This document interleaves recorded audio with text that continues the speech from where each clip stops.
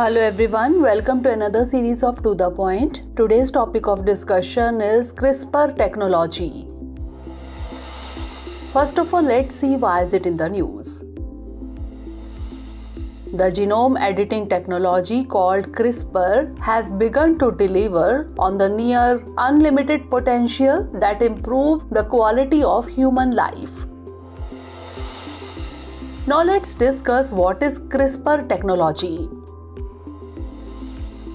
CRISPR stands for Clustered Regularly Interspaced Short Palindromic Repeats and was developed in the year 2012. It is a unique technology that enables geneticists and medical researchers to edit parts of the genome. It is currently the simplest, most versatile and precise method of genetic manipulation. A bad stretch in the DNA sequence, cause of disease or disorder, is located, cut and removed and then replaced with a correct sequence. The developers of the technology, Jennifer Doudna and Emmanuel Carpentier, won the Nobel Prize for Chemistry in 2020. Now let's understand how does it work. The first task is to identify the particular sequence of genes that is the cause of the trouble. Once that is done, an RNA molecule is programmed to locate this sequence on the DNA strand. After this, a special protein called Cas9, an enzyme that acts like a pair of molecular scissors, is capable of cutting strands of DNA. It allows researchers to easily alter DNA sequences and modify gene function. Now let's have a look at its applications.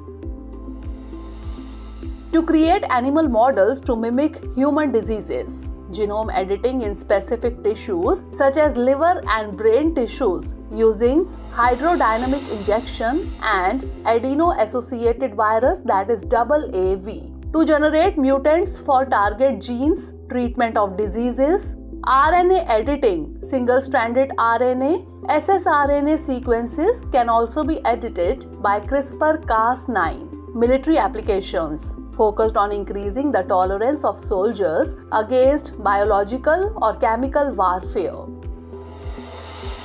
Now it's time for the practice question. Consider the following statements regarding the CRISPR technology. 1. CRISPR stands for Clustered Regularly Interspaced Short Palindromic Repeats and was developed in the year 2012. 2. It is a unique technology to edit parts of the genome. Which of the above mentioned statement or statements is or are correct? 1 only, 2 only, both 1 and 2, or neither 1 nor 2? Send the answer of this question in the comment section. Stay tuned for the next episode. Thanks for watching. Have a great day.